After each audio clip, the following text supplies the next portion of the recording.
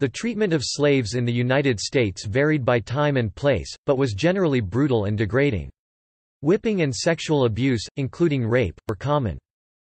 Teaching slaves to read was discouraged or, depending upon the state, prohibited, so as to hinder aspirations for escape or rebellion. In response to slave rebellions such as the Haitian Revolution, the 1811 German Coast Uprising, a failed uprising in 1822 organized by Denmark Vesey, and Nat Turner's Slave Rebellion in 1831, some states prohibited slaves from holding religious gatherings without a white person present, for fear that such meetings could facilitate communication and lead to rebellion. Slaves were punished by whipping, shackling, beating, mutilation, branding and/or imprisonment. Punishment was most often meted out in response to disobedience or perceived infractions, but masters or overseers sometimes abused slaves to assert dominance. Pregnancy was not a barrier to punishment. Methods were devised to administer lashings without harming the baby. Slave masters would dig a hole big enough for the woman's stomach to lie in and proceed with the lashings. But such protective steps gave neither expectant slave mothers nor their unborn infants much real protection against grave injury or death from excess zeal or number of lashes inflicted, as one quote by ex-captive Moses Grandy took note. "One of my sisters was so severely punished in this way, that labor was brought on, and the child born in the field. This very overseer, Mr. Brooks, killed in this manner a girl named Mary, her parents were in the field at the time. He also killed a boy about 12 years old. He had no punishment, or even trial, for either murder." The mistreatment of slaves frequently included rape and the sexual abuse of women. The sexual abuse of slaves was partially rooted in historical Southern culture and its view of the enslaved as property. After 1662, when Virginia adopted the legal doctrine partus sequitur ventrum, sexual relations between white men and black women were regulated by classifying children of slave mothers as slaves regardless of their father's race or status.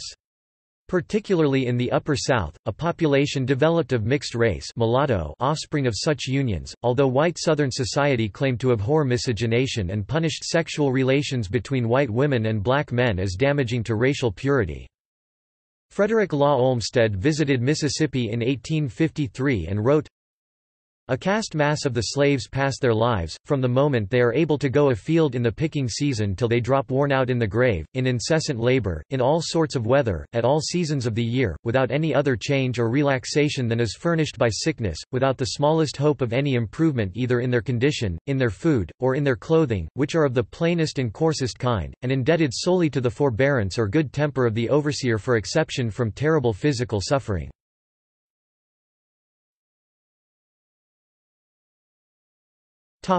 Living conditions.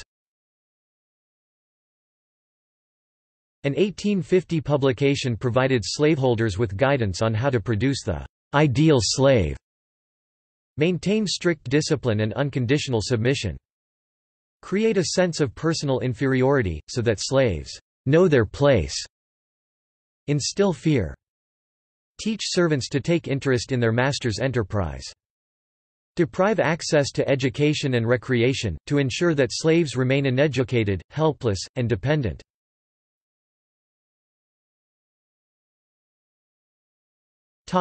Brutality. According to historians David Brian Davis and Eugene Genovese, treatment of slaves was harsh and inhumane. During work and outside of it, slaves suffered physical abuse, since the government allowed it. Treatment was usually harsher on large plantations, which were often managed by overseers and owned by absentee slaveholders. Small slaveholders worked together with their slaves and sometimes treated them more humanely. Besides slaves being vastly overworked, they suffered brandings, shootings, floggings, and even worse punishments. Flogging was a term often used to describe the average lashing or whipping a slave would receive for misbehaving. Many times a slave would also simply be put through wanton cruelties, or unprovoked violent beatings or punishments.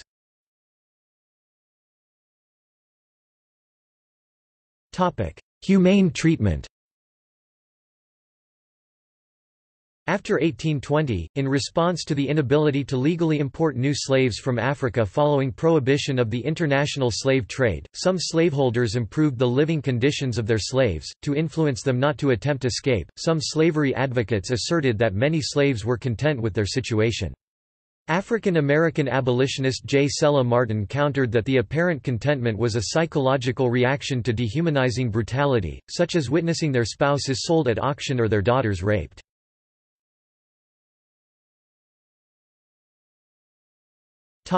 Education and access to information. Slaveholders feared slave rebellions and attempts of escape. Most of them sought to minimize slaves' exposure to the outside world to reduce the risk of rebellion. The desired result was to eliminate slaves' dreams and aspirations, restrict access to information about other slaves and rebellions, and stifle their mental faculties. Education of slaves was generally discouraged for fear that knowledge and literacy would cause rebelliousness, as they might learn of the abolitionist movement and of the existence, in more northern states, of substantial groups of free Negroes. See education during the slave period. During the mid-19th century, some states prohibited the education of slaves. In 1841, Virginia punished violations of this law by 20 lashes to the slave and a $100 fine to the teacher, and North Carolina by 39 lashes to the slave and a $250 fine to the teacher. In Kentucky, education of slaves was legal but almost non-existent. Some Missouri slaveholders educated their slaves or permitted them to do so themselves. In Utah, slave owners were required to send black slaves to school for 18 months between the ages of 6 and 20 years and Indian slaves for 3 months every year.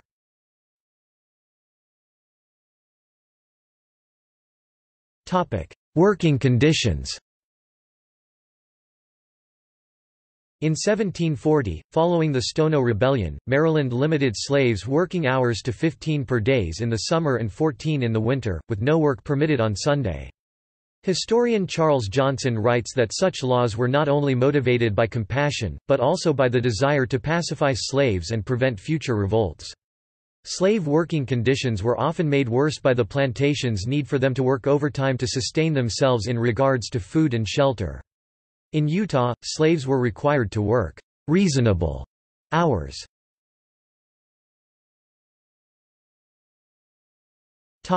Medical treatment. The quality of medical care to slaves is uncertain. Some historians conclude that because slaveholders wished to preserve the value of their slaves, they received the same care. Others conclude that medical care was poor. A majority of plantation owners and doctors balanced a plantation need to coerce as much labor as possible from a slave without causing death, infertility, and a reduction in productivity. The effort by planters and doctors to provide sufficient living resources that enabled their slaves to remain productive and bear many children, the impact of diseases and injury on the social stability of slave communities, the extent to which illness and mortality of subpopulations in slave society reflected their different environmental exposures and living circumstances rather than their alleged racial characteristics. Slaves may have also provided adequate medical care to each other. Previous studies show that a slave owner would care for his slaves through only prudence and humanity. Although conditions were so harsh for slaves, many slave owners saw that it was in their best interest financially to see that each slave stayed healthy enough to maintain an active presence on the plantation. An ill slave meant less workforce for the plantation, which coerced some plantation owners to regularly have medical doctors monitor their slaves in an attempt to keep them healthy. Other slave owners wishing to save money would often rely on their own self-taught remedies combined with any helpful knowledge of their wives to help treat the sickly. Older slaves and oftentimes grandparents of slave communities would pass down useful medical skills and remedies as well. Also, large enough plantations with owners willing to spend the money would often have specific infirmaries built to deal with the problems of slaves' health. According to Michael W. Bird, a dual system of medical care provided poorer care for slaves throughout the South, and slaves were excluded from formal medical training. This meant that slaves were mainly responsible for their own care, a health subsystem that persisted long after slavery was abolished. Slaves took such an active role in the health care of their community that in 1748 Virginia prohibited them from advertising certain treatments. Medical care was usually provided by fellow slaves or by slaveholders and their families, and only rarely by physicians. Care for sick household members was mostly provided by women. Some slaves possessed medical skills, such as knowledge of herbal remedies and midwifery, and often treated both slaves and non-slaves. Covey suggests that because slaveholders offered poor treatment, slaves relied on African remedies and adapted them to North American plants. Other examples of improvised health care methods included folk healers, grandmother midwives, and social networks such as churches, and, for pregnant slaves, female networks. Slave owners would sometimes also seek healing from such methods in times of ill health. In Missouri, slaveholders generally provided adequate health care to their slaves, and were motivated by humanitarian concerns, maintenance of slaves' productivity, and protection of the owner's investment. Researchers performed medical experiments on slaves without consent, and frequently displayed slaves to illustrate medical conditions.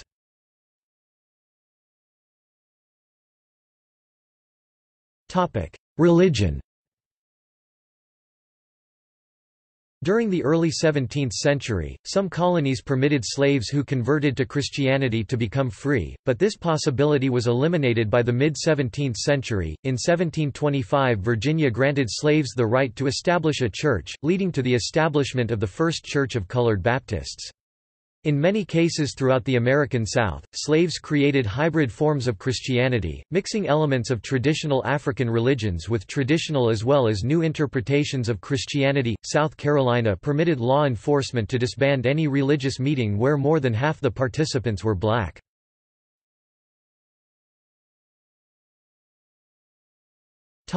Earnings and possessions. Masters commonly paid slaves small bonuses at Christmas, and some slaveholders permitted them to keep earnings and gambling profits. One slave, Denmark Vesey, bought his freedom with a lottery prize. Slaves were often given low-quality goods by their masters, clothes made from rough cloth and shoes from old leather.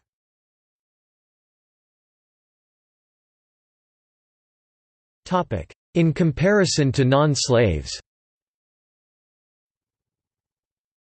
Robert Fogel argued that the material conditions of slaves were better than those of free industrial workers. However, 58% of historians and 42% of economists surveyed disagreed with Fogel's proposition. Fogel's view was that, while slaves' living conditions were poor by modern standards, all workers during the first half of the 19th century were subject to hardship. He further stated that over the course of their lifetime, a typical slave field hand received about 90% of the income he produced. Slaves were legally considered non-persons unless they committed a crime. An Alabama court ruled that slaves are rational beings, they are capable of committing crimes, and in reference to acts which are crimes, are regarded as persons. Because they are slaves, they are incapable of performing civil acts, and, in reference to all such, they are things, not persons.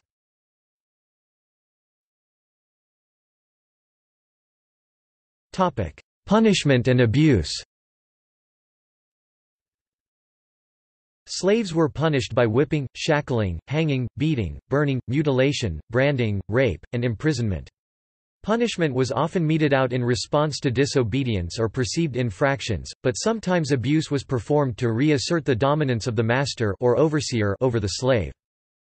They were punished with knives, guns, field tools and nearby objects.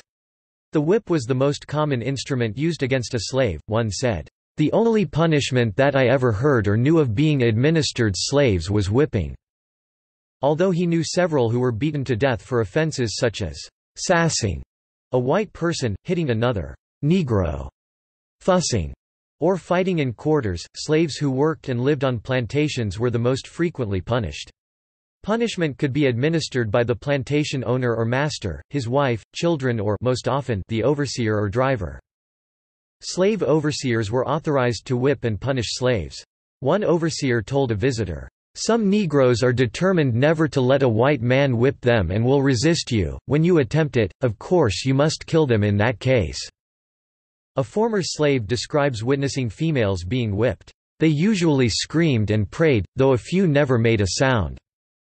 If the woman was pregnant, workers might dig a hole for her to rest her belly while being whipped. After slaves were whipped, overseers might order their wounds be burst and rubbed with turpentine and red pepper. An overseer reportedly took a brick, ground it into a powder, mixed it with lard and rubbed it all over a slave. A metal collar was put on a slave to remind him of his wrongdoing. Such collars were thick and heavy, they often had protruding spikes which made fieldwork difficult and prevented the slave from sleeping when lying down. Lewis Kane, a former slave, describes seeing another slave punished. "One nigger run to the woods to be a jungle nigger, but massa cotched him with the dog and took a hot iron and brands him. Then he put a bell on him, in a wooden frame what slip over the shoulders and under the arms. He made that nigger wear the bell a year and took it off on Christmas for a present to him. It did make a good nigger out of him." Slaves were punished for a number of reasons: working too slowly, breaking a law, for example, running away, leaving the plantation without permission, or insubordination. Myers and Massey described the practices. The punishment of deviant slaves was decentralized, based on plantations, and crafted so as not to impede their value as laborers. Whites punished slaves publicly to set an example. A man named Harding describes an incident in which a woman assisted several men in a minor rebellion. The women he hoisted up by the thumbs, whipped and slashed her with knives before the other slaves till she died. Men and women were sometimes punished differently. According to the 1789 report of the Virginia Committee of the Privy Council, males were often shackled but women and girls were left free. The branding of slaves for identification was common during the colonial era, however, by the 19th century it was used primarily as punishment. Mutilation, such as castration, or amputating ears, was a relatively common punishment during the colonial era and still used in 1830. Any punishment was permitted for runaway slaves, and many bore wounds from shotgun blasts or dog bites used by their captors. In 1717, Maryland law provided that slaves were not entitled to a jury trial for a misdemeanor, and empowered county judges to impose a punishment of up to 40 lashes. In 1729, the colony passed a law permitting punishment for slaves including hanging, decapitation, and cutting the body into 4 quarters for public display. In 1740, South Carolina passed a law prohibiting cruelty to slaves, however, slaves could still be killed under some circumstances. The anti-cruelty law prohibited cutting out the tongue, putting out the eye, castration, scalding, burning and amputating limbs, but permitted whipping, beating, putting in irons and imprisonment. In 1852, Utah passed the Act in Relation to Service, which provided several protections for slaves. They were freed if the slave owner was found guilty of cruelty or abuse, or neglect to feed, clothe, or shelter the slave, or if there were any sexual intercourse between the master and the slave. The definition of cruelty was vague and hard to enforce, and in practice, slaves received similar treatment to those in the South.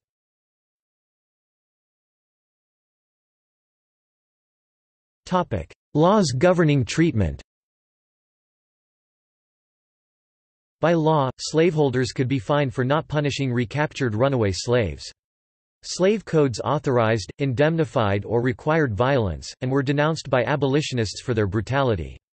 Both slaves and free blacks were regulated by the black codes, and their movements were monitored by slave patrols conscripted from the white population. The patrols were authorized to use summary punishment against escapees. In the process, they sometimes maimed or killed the escapees. Historian Nell Irvin Painter and others have documented that Southern history went across the color line. Contemporary accounts by Mary Chesnut and Fanny Kemble, both married in the Deep South planter class, and accounts by former slaves gathered by the Works Progress Administration (WPA) attested to the abuse of women slaves by white owners and overseers.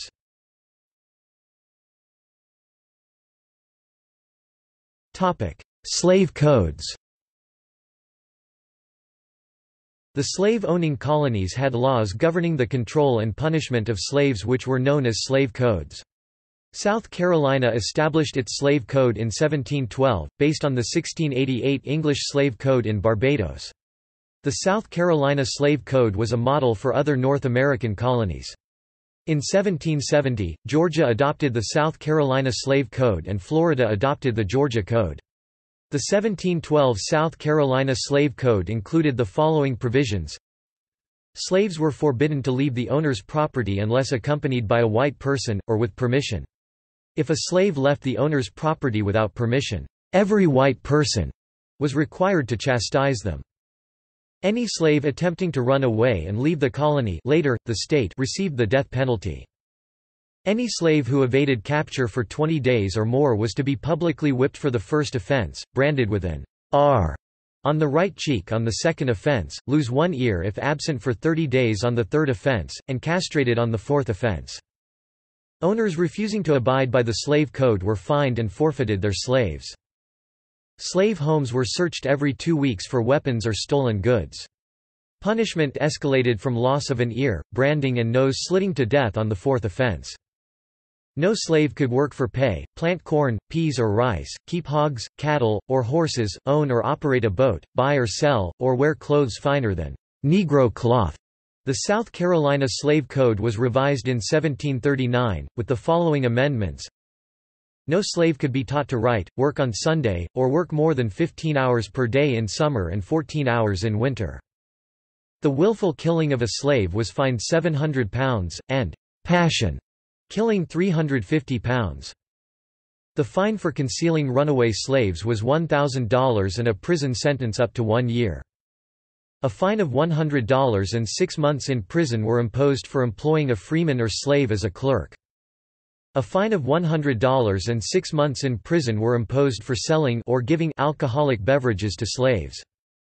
A fine of $100 and 6 months in prison were imposed for teaching a slave to read and write. The death penalty was imposed for circulating incendiary literature. Freeing a slave was forbidden except by deed after 1820, only by permission of the legislature. Georgia required legislative approval after 1801. The slave codes in the tobacco colonies Delaware, Maryland, North Carolina and Virginia were modeled on the Virginia Code, established in 1667. The 1682 Virginia Code included the following provisions. Slaves were prohibited from possessing weapons. Slaves were prohibited from leaving their owner's plantation without permission. Slaves were prohibited from attacking a white person, even in self-defense. A runaway slave, refusing to surrender, could be killed without penalty.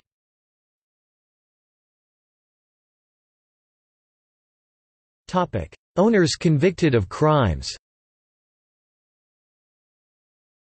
In 1811, Arthur William Hodge was the first slaveholder executed for the murder of a slave in the British West Indies. However, he was not, as some have claimed, the first white person to have been executed for killing a slave. Records indicate at least 2 earlier incidents. On November 23, 1739, in Williamsburg, Virginia, 2 white men, Charles Quinn and David White, were hanged for the murder of another white man's slave. On April 21, 1775, the Virginia Gazette in Fredericksburg reported that a white man, William Pittman, was hanged for the murder of his own slave. Laws punishing whites for punishing their slaves were weakly enforced or easily avoided. In Smith v. Hancock, the defendant justified punishing his slave to a white jury. The slave was attending an unlawful meeting, discussed rebellion, refused to surrender, and resisted the arresting officer by force.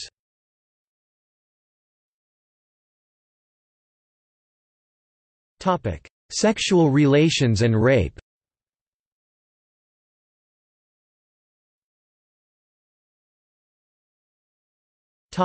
Rape and sexual abuse. Slavery in the United States encompassed wide-ranging rape and sexual abuse. Many slaves fought back against sexual attacks, and some died resisting them, others were left with psychological and physical scars. Soul murder, the feeling of anger, depression and low self-esteem, is how historian Nell Irvin Painter describes the effects of this abuse, linking it to slavery. Slaves regularly suppressed anger before their masters to avoid showing weakness. Harriet Jacobs said in her narrative that she believed her mistress was jealous of her master's sexual interest in her, the reason she did not try to protect her. Victims of abuse during slavery may have blamed themselves for the incidents. Due to their isolation, rape laws in the South embodied a race-based double standard. Black men accused of rape during the colonial period were often punished with castration, and the penalty was increased to death during the antebellum period. However, white men could rape female slaves without fear of punishment. Men and boys were also sexually abused by slaveholders. Thomas Foster says that although historians have begun to cover sexual abuse during slavery, few focus on sexual abuse of men and boys because of the assumption that only enslaved women were victimized. Foster suggests that men and boys may have also been forced into unwanted sexual activity. One problem in documenting such abuse is that they, of course, did not bear mixed-race children. Both masters and mistresses were thought to have abused male slaves. Angela Davis contends that the systematic rape of female slaves is analogous to the medieval concept of droit du seigneur, believing that the rapes were a deliberate effort by slaveholders to extinguish resistance in women and reduce them to the status of animals. The sexual abuse of slaves was partially rooted in a patriarchal Southern culture which treated all women, black and white, as property. Although Southern mores regarded white women as dependent and submissive, black women were often consigned to a life of sexual exploitation. Racial purity was the driving force behind the Southern culture's prohibition of sexual relations between white women and black men. However, the same culture protected sexual relations between white men and black women. The result was a number of mixed-race mulatto offspring. Many women were raped, and had little control over their families. Children, free women, indentured servants and men were not immune from abuse by masters and owners. Nell Irvin Painter also explains that the psychological outcome of such treatment often had the same results: soul murder. Children, especially young girls, were often subjected to sexual abuse by their masters' children and relatives. Similarly, indentured servants and slave women were often abused. Since these women had no control over where they went or what they did, their masters could manipulate them into situations of high risk, for instance, forcing them into a dark field or making them sleep in their master's bedroom to be available for service. Free or white women could charge their perpetrators with rape, but slave women had no legal recourse, their bodies legally belonged to their owners. This record has also given historians the opportunity to explore sexual abuse during slavery in populations other than enslaved women. In 1662, the southern colonies adopted into law the principle of partus sequitur ventrum, by which the children of slave women took the status of their mothers regardless of paternity. This was a departure from English common law, which held that children took the status of their father.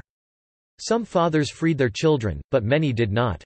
The law relieved men of responsibility to support their children, and restricted the open secret of miscegenation to the slave quarters. However, Europeans and other visitors to the South noted the number of mixed-race slaves. During the 19th century, Mary Chesnut and Fanny Kemble, whose husbands were planters, chronicled the disgrace of white men taking sexual advantage of slave women.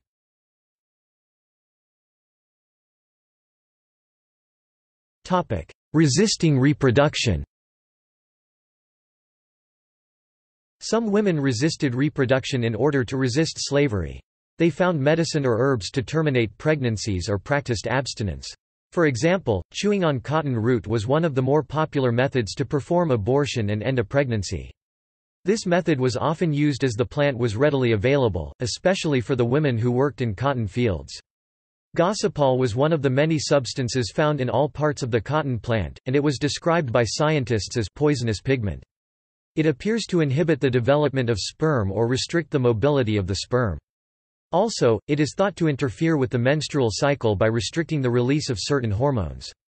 Women's knowledge of different forms of contraception helped them control some factors in their life. By resisting reproduction, enslaved women took control over their bodies and their lives. Richard Follett says, by consciously avoiding pregnancy or through gynecological resistance, black women reclaimed their own bodies, frustrated the planters' pro-natalist policies, and in turn defied white male constructions of their sexuality. Whether swallowing abortifacients such as calomel and turpentine or chewing on natural contraceptives like cotton roots or okra, slave women wove contraception and miscarriages through the dark fabric of slave oppositional culture. By using various ways to resist reproduction, some women convinced their masters they could not bear children. Deborah Gray White cites several cases of women who were considered by their masters to be infertile during slavery. These women went on to have several healthy children after they were freed. Other slave women used abstinence. Slave men and women appear to have practiced abstinence, often with the intention of denying their master any more human capital. It was not just women who resisted reproduction, in some instances men did also. An ex-slave, Virginia Yarbrough, explained how one slave woman persuaded the man that her master told her to live with to practice abstinence. After 3 months, the master realized that the couple were not going to produce any children, so he let her live with the man of her choice, and they had children. By abstaining from sexual intercourse, she was able to resist her master's wishes and live and have children with the man she loved. Women resisted reproduction to avoid bringing children into slavery, and to deprive their owners of future property and profit. In addition to the labor they provided, slaves were a profitable investment. Their prices rose steadily throughout the antebellum era, as did the return that slave owners could expect when slaves reproduced. Lisi M. Perrin writes, In avoiding direct confrontation, slave women had the potential to resist in a way which pierced the very heart of slavery by defying white slave owners the labor and profits that their children would one day provide. Women knew that slave children were forced to start working at a very young age. Life was harsh under slavery, with little time for a mother and child to bond. Enslaved women and their children could be separated at any time. Women were forced to do heavy work even if pregnant. Sometimes this caused miscarriage or difficulties in childbirth. Richard Follett explains that, "Heavy physical work undermines reproductive fitness, specifically ovarian function, and thus limits success in procreation." An enslaved woman carried her infant with her to field work, nursing it during brief breaks. For instance, in Freedom on My Mind, it is said that as an infant, he rode on his mother's back while she worked in the fields to nurse. Women's use of contraception was resistance and a form of strike, since slave women were expected to reproduce. Despite acts of resistance, many slave women had numerous children. Peter Kolchin notes that some historians estimate a birth rate of 7 children per slave woman during the antebellum era, which was an era of large families among free women as well.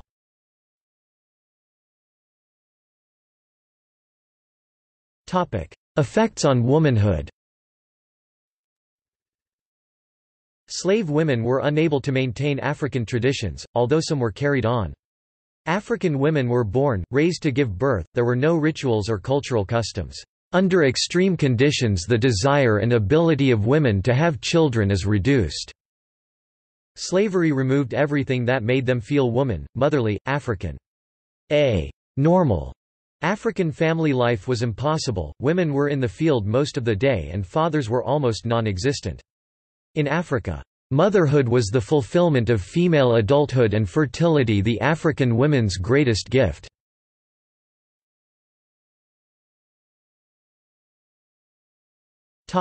Slave breeding. Slave breeding was the attempt by a slave owner to influence the reproduction of his slaves for profit.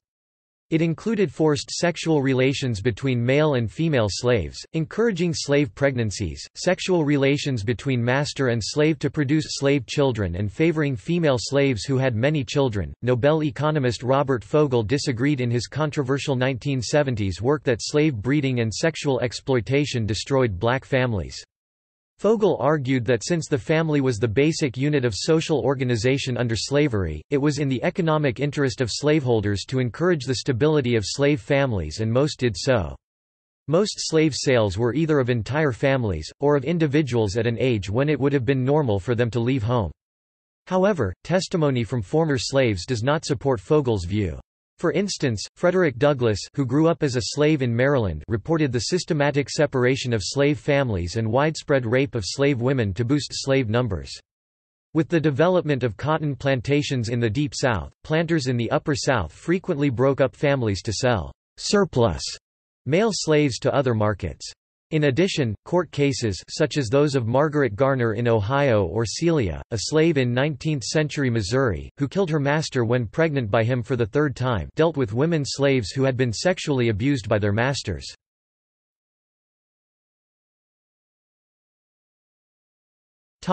Families. Slaves were predominantly male during the early colonial era, but the ratio of male to female slaves became more equal in later years. Under slavery, planters and other slaveholders owned, controlled and sold entire families of slaves. The slave population increased in the southern United States as native-born slaves produced large families. Slave women were at high risk for sexual abuse from slave owners and their sons, overseers, or other white men in power, as well as from male slaves. Slaves were at a continual risk of losing family members if their owners decided to sell them for profit, punishment, or to pay debts. Slaveholders also made gifts of slaves to grown children or other family members as wedding settlements. They considered slave children ready to work and leave home as young as age 12 or 14. A few slaves retaliated by murdering their owners and overseers, burning barns, and killing horses. But work slowdowns were the most frequent form of resistance and hard to control. Slaves also walked away, going to the woods or a neighboring plantation for a while. Slave narratives by escaped slaves published during the 19th century often included accounts of families broken up and women sexually abused. During the early 1930s, members of the Federal Writers Project interviewed former slaves and also made recordings of the talks, the only such records made. In 2007, the interviews were remastered, reproduced on CDs and published in book form in conjunction with the Library of Congress, Smithsonian Productions and a National Public Radio project.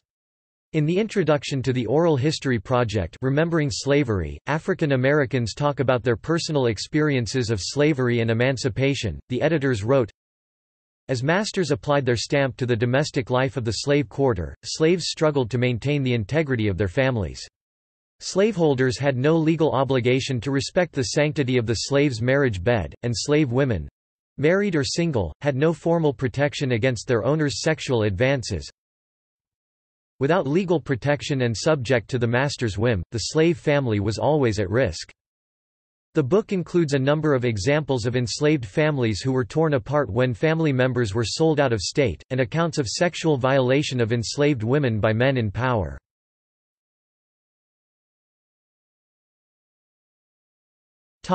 Female slave stereotypes.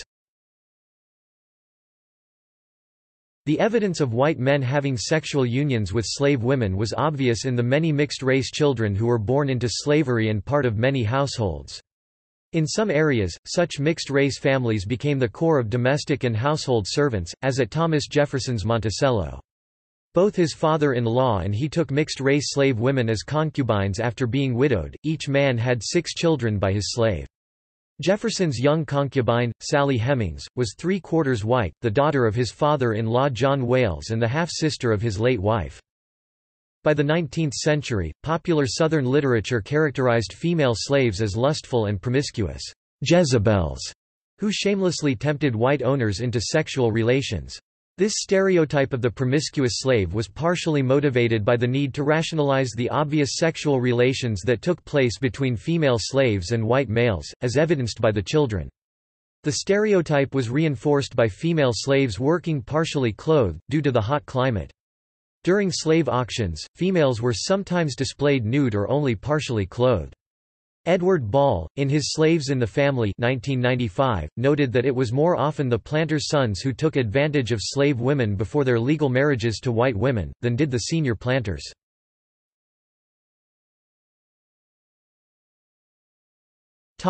Concubines and sexual slaves. Many female slaves, known as fancy maids, were sold at auction into concubinage or prostitution, which was called the fancy trade. Concubine slaves were the only female slaves who commanded a higher price than skilled male slaves. During the early Louisiana colonial period, French men took wives and mistresses from the slaves, they often freed their children and, sometimes, their mistresses. A sizable class of free people of color developed in New Orleans, Mobile and outlying areas such as Isle-Brevelle. By the late 18th century, white Creole men of New Orleans, known as French Creoles, had a relatively formal system of placage among free women of color, which continued under Spanish rule. Mothers negotiated settlements or dowries for their daughters to be mistresses to white men. In some cases, young men took such mistresses before their marriages to white women, in others, they continued the relationship after marriage. They were known to pay for the education of their children, especially their sons, whom they sometimes sent to France for schooling and military service.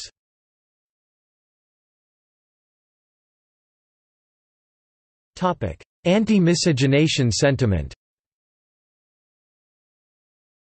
There was a growing feeling among whites that miscegenation was damaging to racial purity.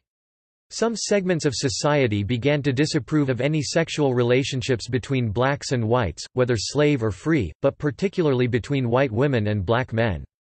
In Utah, sexual relationships with a slave resulted in the slave being freed.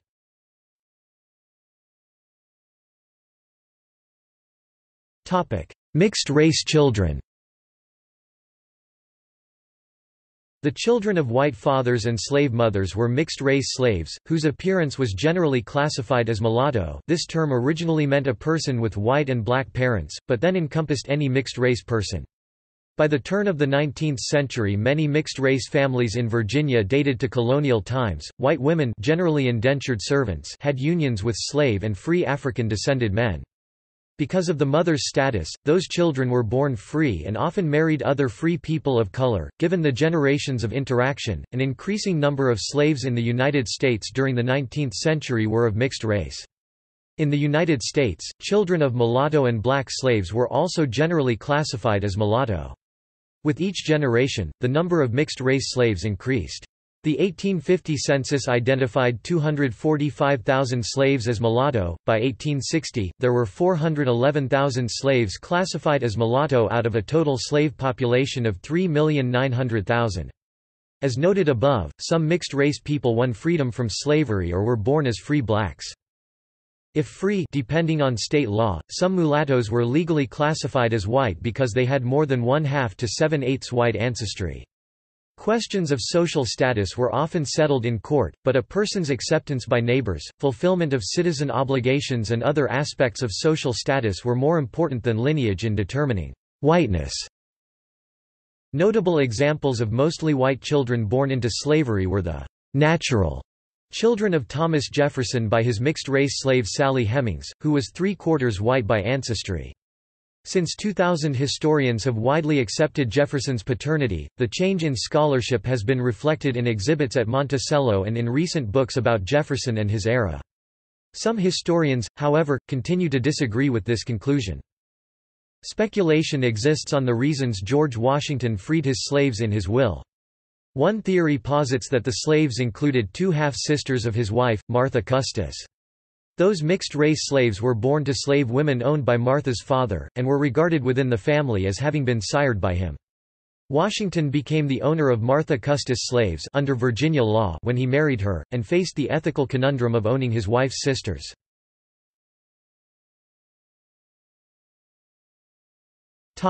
Relationship of skin color to treatment. As in Thomas Jefferson's household, the use of lighter-skinned slaves as household servants was not simply a choice related to skin color. Sometimes planters used mixed-race slaves as house servants or favored artisans because they were their children, or otherwise relatives. 6 of Jefferson's later household slaves were the grown children of his father-in-law John Wales and his slave mistress Betty Hemings. Half-siblings of Jefferson's wife Martha, they were inherited by her with Betty Hemings and other slaves a year after her marriage to Jefferson following the death of her father. At that time, some of the Hemings-Wales children were very young. Sally Hemings was an infant. They were trained as domestic and skilled servants, and headed the slave hierarchy at Monticello. Since 2000, historians have widely accepted that the widowed Jefferson had a nearly 4-decade relationship with Sally Hemings, the youngest daughter of Wales and Betty. It was believed to have begun when he was U.S. minister in Paris, and she was part of his household. Sally was nearly 25 years younger than his late wife. Jefferson had 6 children of record with her, 4 of whom survived. Jefferson had his 3 mixed-race sons by Hemings trained as carpenters, a skilled occupation, so they could earn a living after he freed them when they came of age. 3 of his 4 children by Hemings, including his daughter Harriet, the only slave woman he freed, passed into white society as adults because of their appearance. Some historians disagree with these conclusions about Jefferson's paternity. See Jefferson-Hemings controversy. Planters with mixed-race children sometimes arranged for their education, occasionally in northern schools, or apprenticeship in skilled trades and crafts. Others settled property on them, or otherwise passed on social capital by freeing the children and their mothers. While fewer in number than in the Upper South, free blacks in the Deep South were often mixed-race children of wealthy planters and sometimes benefited from transfers of property and social capital. Wilberforce University, founded by Methodist and African Methodist Episcopal (AIM) representatives in Ohio in 1856 for the education of African American youth, was during its early history largely supported by wealthy Southern planters who paid for the education of their mixed-race children. When the American Civil War broke out, the majority of the school's 200 students were of mixed race and from such wealthy Southern families. The college closed for several years before the AIM Church bought and operated it.